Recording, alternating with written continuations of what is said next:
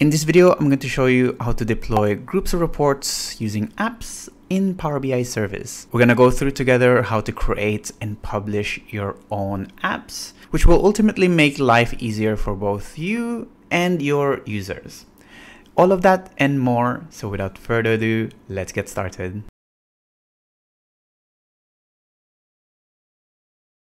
Hi, my name is Fernan, and welcome to the Solutions Abroad YouTube channel, where we cover tips, tricks, and best practices when working with Power BI. I upload new videos every week, so make sure you hit that subscribe button and the bell icon to get notified when a new one is out. So apps are the official way to package and distribute your reports to your users in Power BI service. You can think of apps as a way to sort of bundle up different reporting elements like, let's say, reports, dashboards, or goals, so that your users have a one-stop shop when it comes to accessing multiple reports that they might need access to. And don't get confused with workspaces and apps. They are not interchangeable one or the other. It's more like the apps is the next official way to distribute your reports as opposed to giving your users access to the workspace itself. So the ideal typical workflow is that you create your reports in Power BI Desktop, which you publish into the Power BI service to your workspaces. The workspaces is intended to be collaborative for you and other developers to make changes to the reports, have a look and make sure that the data is okay. And once everything is checked and you're happy with it, you can then publish it from your workspace into an app where your clients and users will have access to the reports as a published entity by itself. You can create apps from the Power BI service. However, like many things in the Power BI service, both creating and distributing apps require a minimum of Pro license, both for you and your recipients or your users. So if you're thinking of using apps in the future, just make sure that you keep this in mind when you're deploying it. Another thing to note is that you can only create an app in a workspace.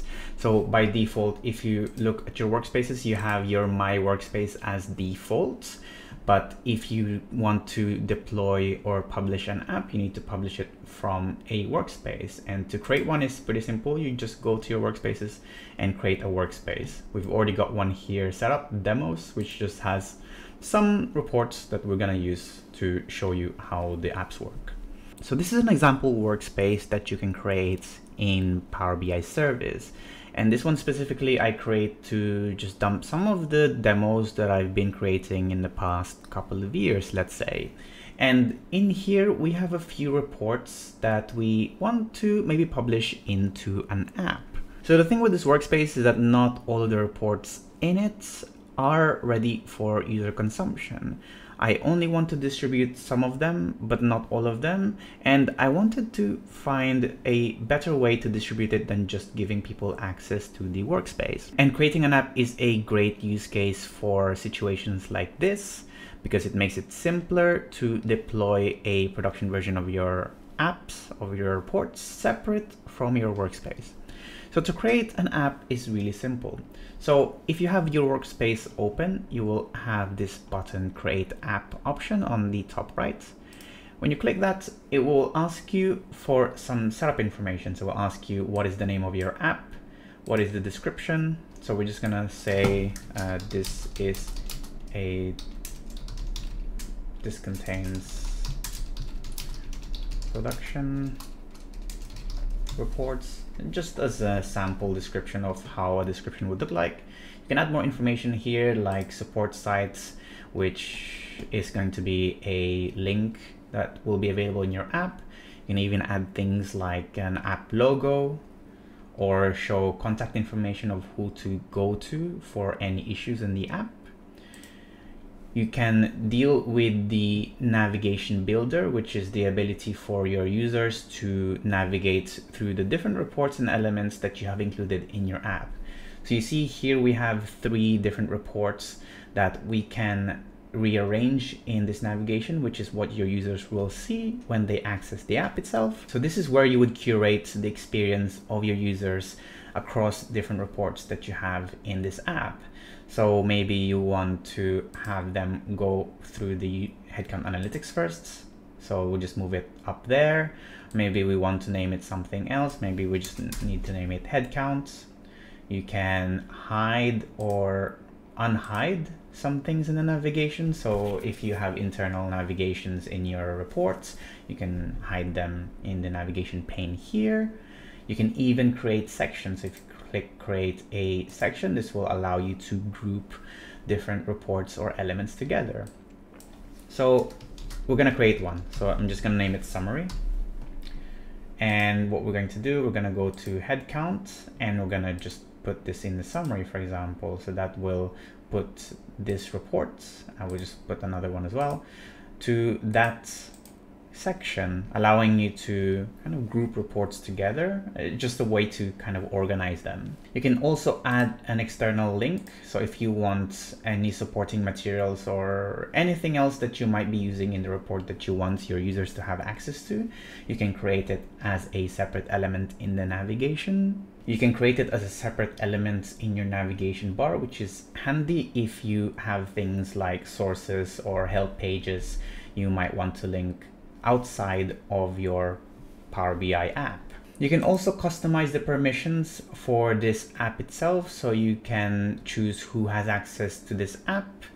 Maybe you want your whole entire organization to see this app once it's published, or you just want specific individuals, in which case you will just put all of their email addresses here in this list, the same way that you would share reports or workspaces, for example. And you can even control how this is being accessed by the people you give access to. So maybe you just want them to be able to look at the reports, or maybe you don't want them to have build permission to build reports on top of the datasets that you publish, or maybe you want to disallow them from sharing the app to other people. You can remove those permissions as well from here, but we'll just leave it as default for now. So once we're done, I think we're pretty much done here. I'm just going to publish app at the bottom right here. When you click publish, we'll just give it a few seconds and it's done pretty much. So this is the link to your app. Now you can copy that and give it to your users individually, or they can access the app from the apps section here on the left hand side. So to access the apps, you will simply just need to go to the apps section here on the left hand side, and if they can't see it here and they have access to it, you can go to get apps, organization apps, and this will give you access to that app that we have just created. So if you click get now, it will load us the reports that we have added into this app. So you'll notice that the color scheme is different, and that's because we customized it before.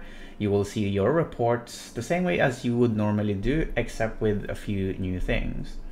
So first you have this navigation pane on the right hand side with our sections. So we created the section summary, and instead of seeing pages, which we sort of have disabled in some of them, you can see all of the reports that we have published. So it's not just a report with the pages, it's multiple reports and their pages, which is really, really important if you're deploying multiple reports that are sort of linked together and you want to deploy them all together.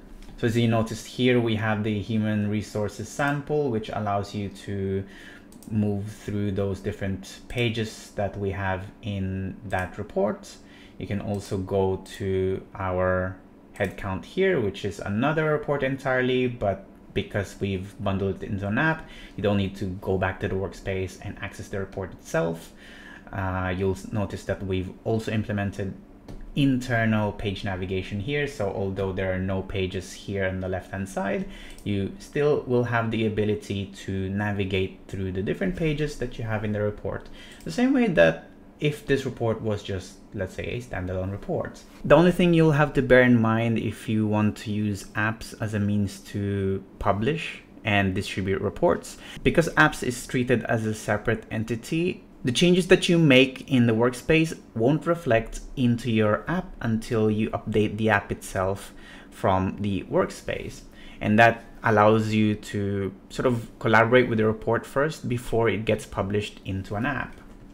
So if we just go back to the home page here and go back to our demos workspace, you will notice that you will have this button, Update App, and this is what will publish the changes that you've made from the workspace into the app itself. So now you can see the app available in the app section on the left hand side corner, and this will just give you essentially all the apps that you have access to. If you want to see how others have created apps, you can go ahead and click Get Apps. So here's where you'll be able to install apps that have been created by the community so that you can see the type of apps that could be created using this feature in the Power BI service. We have a couple of tabs here. We have the organizational apps, which what we've seen before is something that's been created by your organization shared to you. We also have access to template apps, which are essentially pre-built reports that allows you to see insights by connecting to your own data with a few clicks. And that's really it for this video. I hope you now know how easy it is to bundle up and deploy multiple reports to your users using apps. Thanks for watching. As usual, give this video a like if you found it useful. Give it a dislike if you didn't, so not to do better for next time. Ask your questions in the comment section box below so I can help you and you can help others. If you really like this video, we have a Patreon page where you can support the channel and get exclusive perks like early access, demo files, and credits at the end of these videos. Thanks again for watching and see you in the next one. Bye bye.